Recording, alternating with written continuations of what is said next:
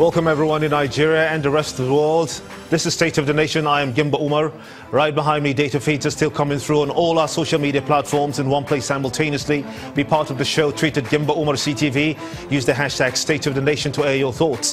The Federal High Court has revoked the interim forfeiture order for bank accounts without the banker's verification number, the BVN, as a means of financial dealings and fighting corruption. The court said that some parts of the initial order presents unworkable measures. Professor Fidelis, Oditah, senior advocate of Nigeria, joins me on the show to have a clearer understanding of the legal implications of this. I want to thank you so much indeed for joining me on State of the Nation. Let's look at this from all sides. Let's look at it from the holder's side of the accounts first. What does it mean to them? Because no one wants to lose hard-earned money. Yes, thank you, Gimba. I think one has to understand the purpose of the BVN. If you want to establish a bank account, one of the things that the bank would require you to do is to provide a certain amount of information. The bank verification number is simply an additional information which the bank captures as part of the KYC or know your customer. That's the purpose of the BVN. It's not there as something entirely gratuitous for the bank's own amusement. Now, in a country like Nigeria, and indeed many other countries where serious organized and non-organized crimes have become matters of great concern, I think it is in all our interests as Nigerians, as members of the public, to ensure that we actually know the identities of people who hold deposits in financial institutions. Now, looking at the angle that seeks, just taking it from where you just stopped now, looking at the angle that seeks to fight corruption, how much comes to bear when BVN is employed to check illegal transactions? Is this formula winning at all? Is it what? Is the formula winning? I don't know. I think we need to ask the central bank, which is the repository of information. But my own understanding is that about 30 to 40% of account holders in Nigeria have provided their BVN, and the BVN has greatly assisted in unmasking faceless account holders who hide behind pseudonyms and impersonate others to hold accounts in which significant sums of monies are held. So I think to that extent, the BVN introduces a necessary degree of transparency into banking operations and also helps us in the fight against organized and serious crime.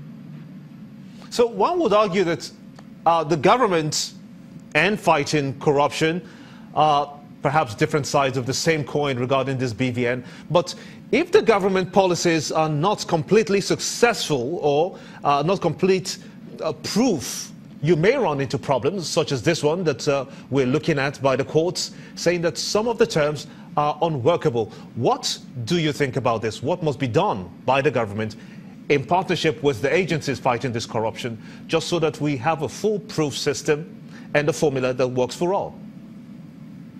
I think the basic objective is entirely laudable, desirable, and necessary. We must then go back and fine-tune the BVN regulations to ensure that they strike the appropriate balance between ensuring that we have information regarding the identity, the true identity of account holders on one hand, and on the other hand, that we do not penalize innocent account holders who, for one reason or another, are unable to provide the BVN, especially for depositors who are in diaspora, and some of whom have not visited Nigeria for 2 or 3 years. I think also the arrangements that have been made abroad for the capture of the BVN numbers of depositors in the diaspora cannot be said to be entirely satisfactory. I know in the case of England, for example, the banks have designated 2 or 3 locations for the capture of that information. That is grossly inadequate. If I lived in Scotland or a remote part of Northern Ireland, why should I be required to travel to London just to come and give the bank my biodata, my thumbprint, to enable them to capture my BVN without being offered any expense allowance for doing so.